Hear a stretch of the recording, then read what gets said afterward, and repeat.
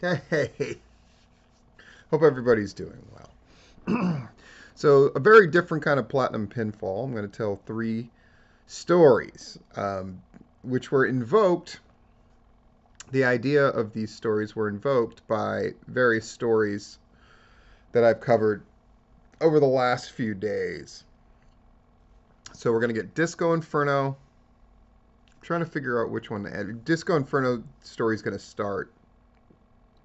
Uh, Mr. Anderson and Jasmin St. Clair. I think I'm going to end with Mr. Anderson because it's the most bitter one.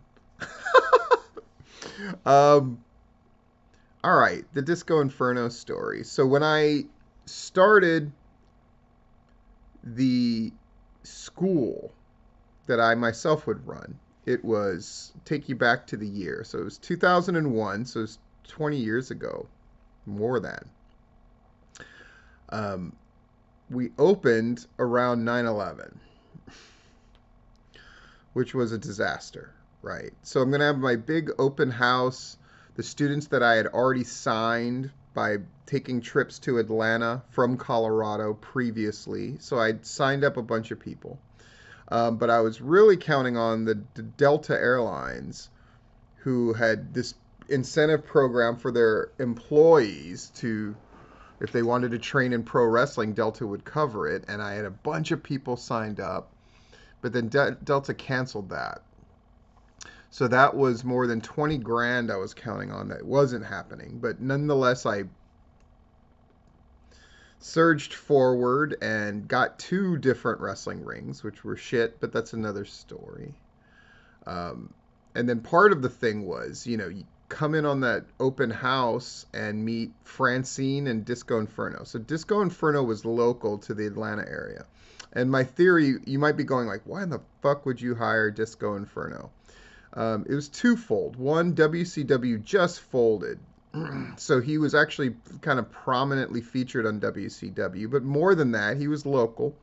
And more than that, he was connected to Vince Russo. He was like one of Vince Russo's guys. And so I was quite sure that Vince Russo was going to get another job in wrestling. And I thought Disco Inferno being around would help that.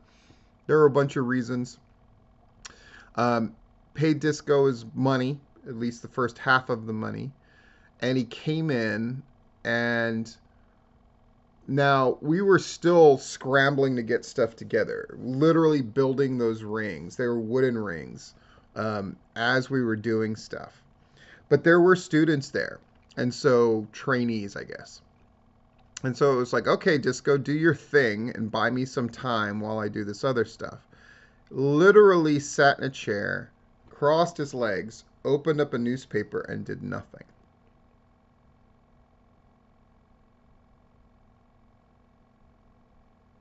It's like you're getting paid a lot of money. All you have to do is talk to the wrestlers and get them excited about the school. And instead, when he would say stuff, it would be stuff like, oh man, there's a lot of wrestling schools around.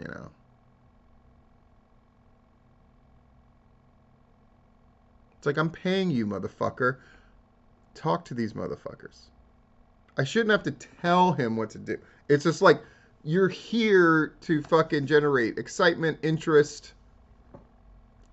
and he didn't do any of that shit. So I didn't fucking have him back, and then he was mad because it's like, give me the other half of the money, and it was just like, fuck you. Like, literally all you had to do was just talk to people and be cool, but he couldn't be bothered. I will never forget the fucking opening of the newspaper and reading. Francine, unfortunately, who was supposed to be there for the benefit of the women, of course, couldn't make it because 9/11 flights and all that stuff was canceled. So that one I totally understood. But Disco fucking Inferno. Okay, Jasmin St. Clair. So those that don't know, Jasmin St. Clair was a porn star whose most notable thing was at one point she did the world's biggest gangbang, where more than 300 guys had sex with her one after another. And she was dating the Blue Meanie. And so one of my last forays in the indies was a mixed tag match with my tag team partner, who was a woman of who got one of the last great developmental deals with OVW, actually. So we were a team, And I would always just get beat up and be the mouthpiece, and then she would shine, which made sense. Like she was the one who was trying to get signed and did end up getting signed. But we're going to take on Jasmin St. Clair and the Blue Meanie. Now, Jasmin St. Clair, and so I was like, okay, I'm going to go out there and generate heat, of course. And I don't even remember what state this was in. This was on the East Coast. I was Colorado based and did a lot of stuff in the Southwest, but I would make forays everywhere. I've been to all 50 states. And so we're somewhere probably close to Philadelphia or whatever, Blue Meanie Land. And I was like, okay, I was courteous enough to like, what am I allowed to say? And they go like, oh, dude, you're building up the main. Like, say whatever you want. Why you would ever tell me that, I have no idea. But they told me, say whatever you want. So I went out there, introduced my tag partner, and, she's a stunner. She's fucking great looking. So crowd was already like, oh my God, we're going to get to see this chick and Jasmin St. Clair. It's going to be nuts. I come out there and I have like a number, like 200 whatever, like a sign around my neck. And so some people in the audience kind of knew where I was going, but some were just like, what? And I was like, and I'm like, this is my Nikita, she's so great. And then I talk about myself and I go, see, Jasmin and St. Clair and I already knew each other. So because she'd done the world's largest gangbang, and I was just like, we had met each other. And then I tell this ridiculous story of how Jasmin St. Clair is like the worst lay I ever had, et cetera, et cetera, et cetera. So the crowd is like going nuts. They're just like, oh my God, this guy's fucking crazy and blah, blah, blah, blah, blah. And the thing was, I would say all this horrible stuff, but I would always give it back to you in the ring. But apparently Jasmin St. Clair was legitimately angry.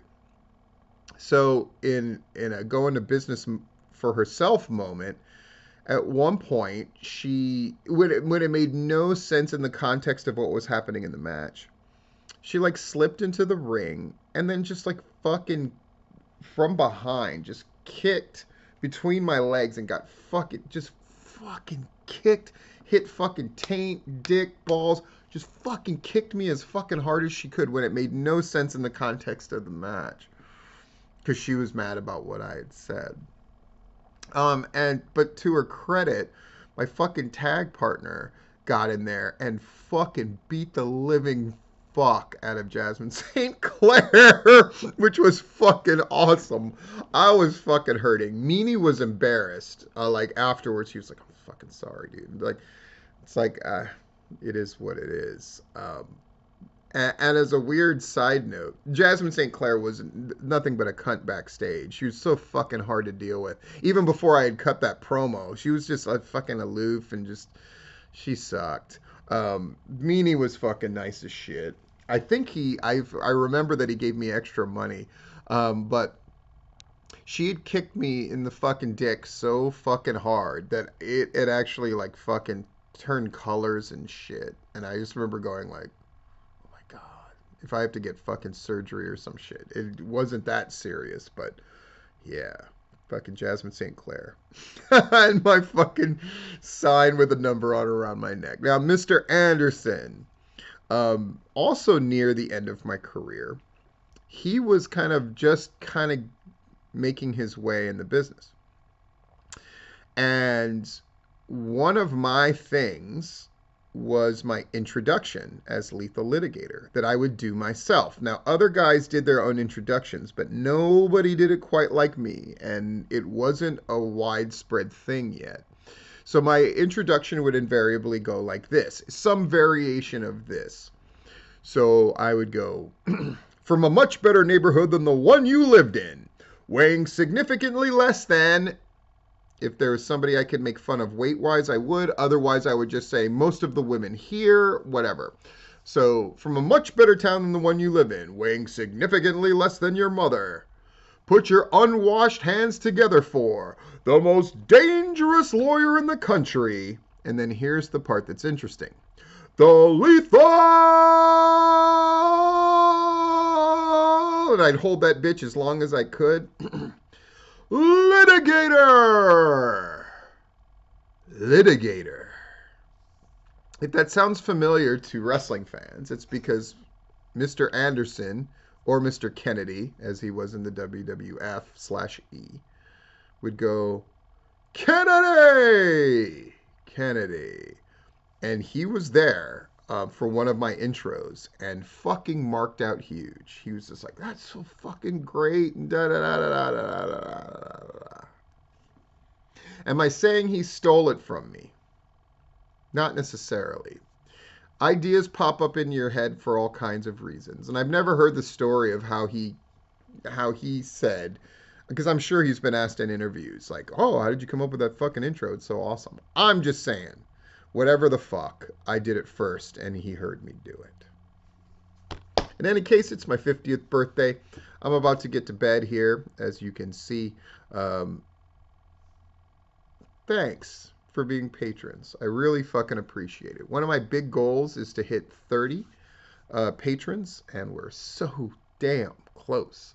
But for those of you who are already patrons and support me and watch this stuff, I really appreciate it. Um, Something tells me this is going to be a pretty great fucking year. Hopefully, I don't get kicked in the balls. Hopefully, somebody doesn't steal my shit. And hopefully, somebody doesn't waste my money and read a paper in front of my face. This is my life.